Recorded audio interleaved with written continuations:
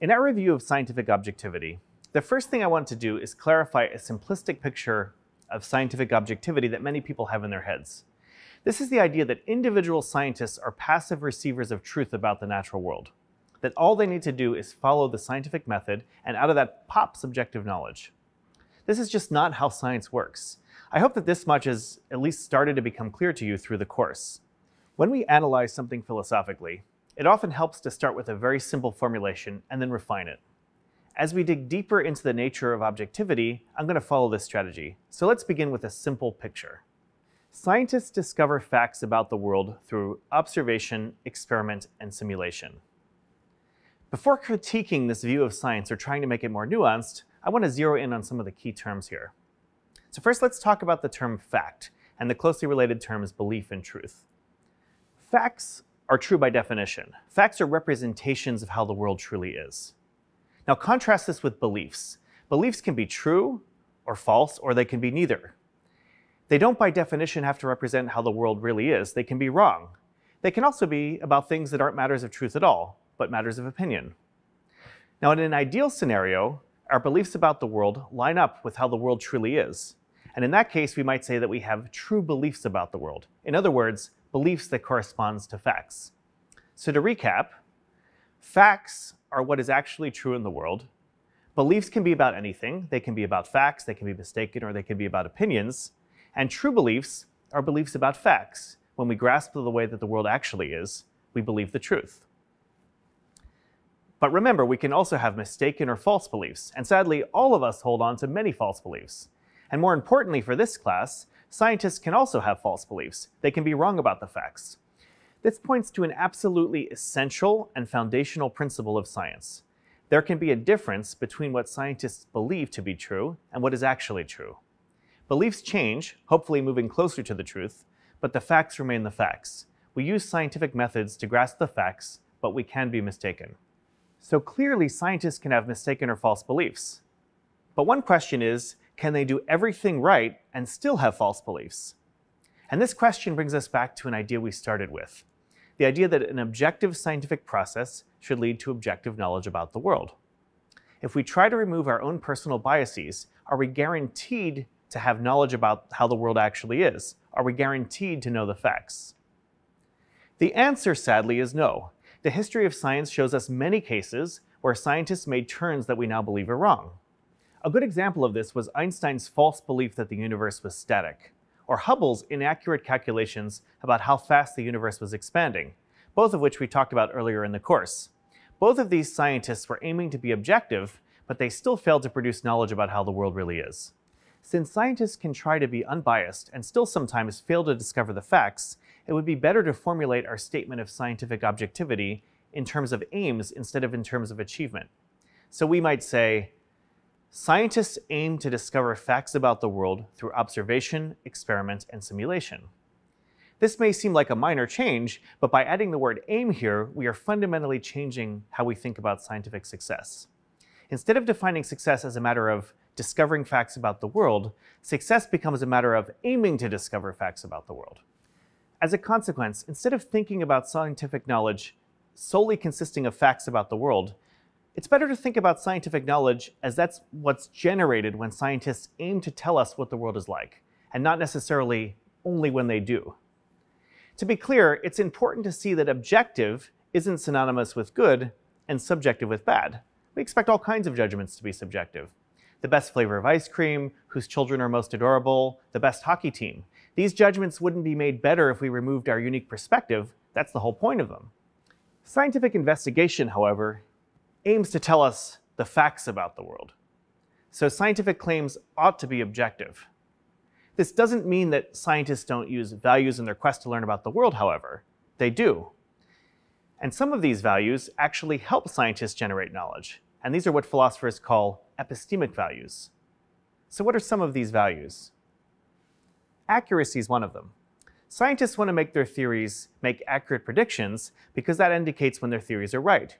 For example, climate scientists look at how increased greenhouse gases have warmed the planet in the past and then make predictions about how much the planet will warm if we continue to add these gases to the atmosphere.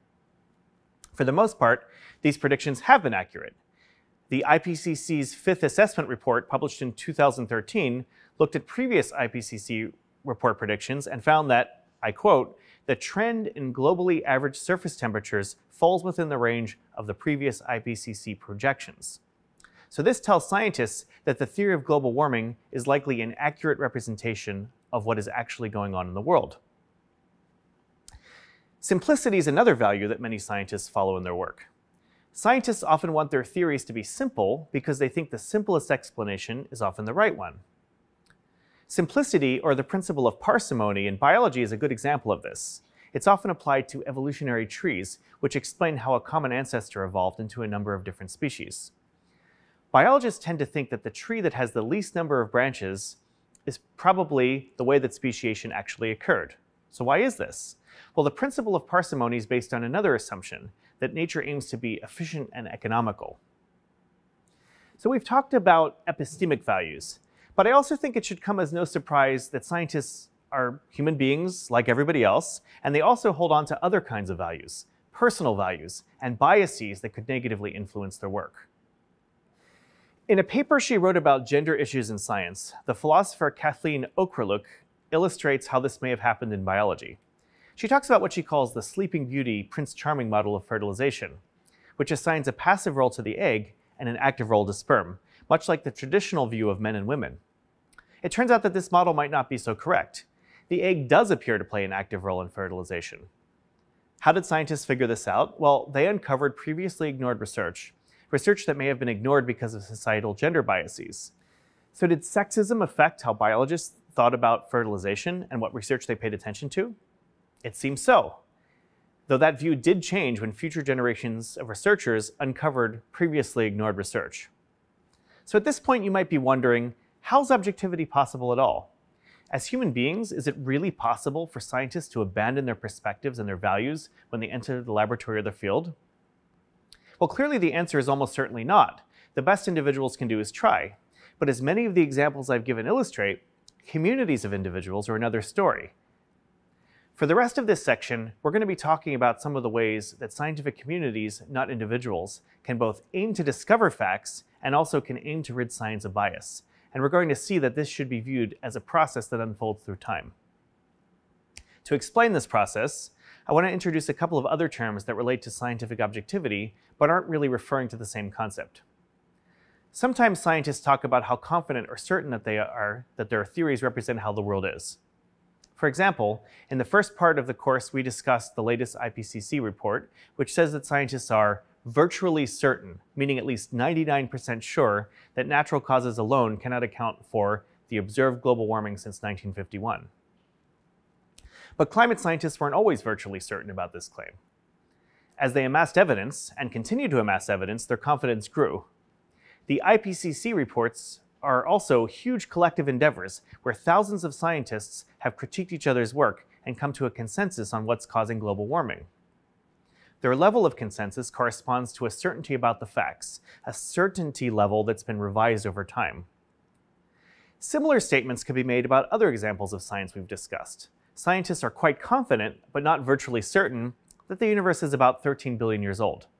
Pinning down the exact age depends on measurements which are very hard to make. So as they continue to make these measurements, their estimates may change because the level of consensus in the scientific community may change. When scientists hold the same beliefs about how the world is, that is, when they reach consensus, it suggests that their beliefs are true and that they correspond to the facts. And the main way to get consensus is to critique each other's work, to eliminate the biases that may swing the evidence one way or the other. So finally, here's a final revision to our claim about scientific objectivity. The scientific community aims to discover facts through observation, experiment, and simulation over time. And it does this by eliminating biases through the critique and the accumulation of evidence. I think that this is an accurate and realistic statement of scientific objectivity. It makes objectivity an aim, it puts the locus of objectivity in the scientific community, and it suggests that the community has to revise its beliefs through time in order to make science better. Now, how exactly does the scientific community achieve this? That's what we'll talk about in the next part.